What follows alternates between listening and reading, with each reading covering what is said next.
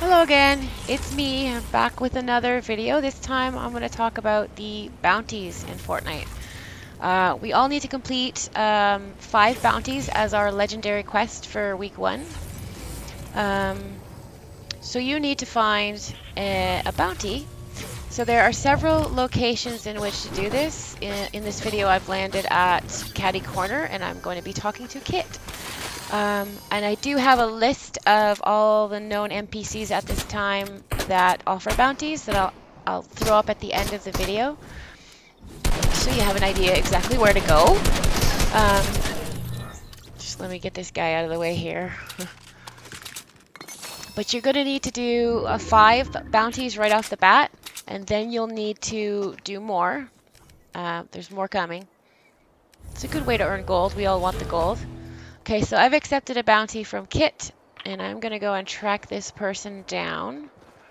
Now, if I manage to kill her, I get 70 gold out of the deal. If somebody else kills her, I still get some gold out of the deal. and if she manages to evade being killed and the bounty expires, then I believe she will get some gold for surviving. Not too sure how that works, but at any rate, these guys are located all over the map. I think I've counted 13 of them. 13 NPCs that actually offer bounties. There's a whole host of NPCs that offer all kinds of other things. You can buy their epic weapon from them. You can buy ammo. You can buy... you can upgrade guns. You can do all kinds of things. You can buy food from some of them. Yeah, they're really kind of an interesting concept this season. A bit different from what we're used to.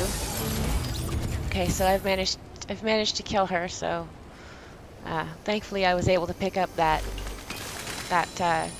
Dragon's Breath shotgun, or I may not have been able to kill her. I don't know. She burned to death at any rate.